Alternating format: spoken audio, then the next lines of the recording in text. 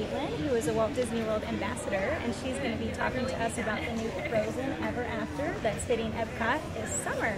So, what can we expect to experience?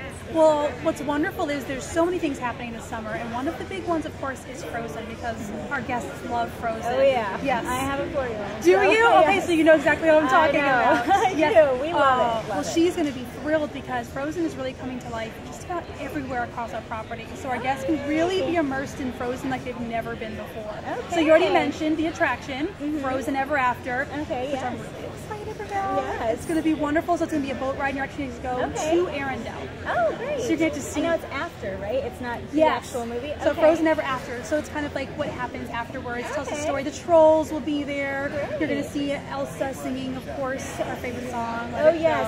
Okay, so we'll expect to hear some of the music from the movie? Yes, to hear some of the music, you'll see some new things, and then afterwards you can meet Anna and Elsa in their brand new summer house. Great. Yes, which is gorgeous. As you know, you got to see some of that behind the wall. For sure. Oh. So now, do you meet them along with the ride, or is it a different line that you go in to meet Anna and Elsa? So once you're finished the attraction, they're going to be right there in our Norway Pavilion here at Epcot, so you can go and meet them in their summer house. Very cool. So they'll no longer be at Magic Kingdom, they'll be at Epcot. Yeah, they're going to move into their new home that we've made just for them. It's going to be, they'll love it. They'll feel a little bit more at home there, I think. And everyone's favorite snowman is also here on vacation. Yes. Now, where will he be? So he's right now at Disney's Hollywood Studios. So you can get warm hugs from Olaf right now. Great. So and he was really excited. In Hollywood Studios.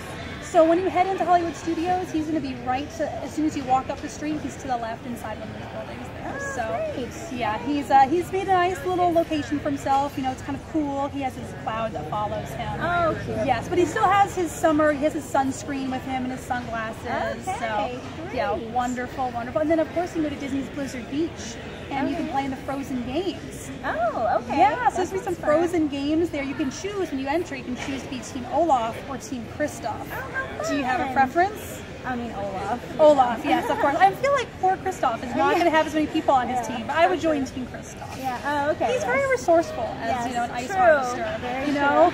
So there'll be really fun games that you and your family can play throughout the day there to go towards either Team Olaf or Team Kristoff. Very fun, and that's at Blizzard Beach. Disney's Blizzard Beach, yes. Great. Well, there's a lot of Frozen happening here this summer, and when does this all start?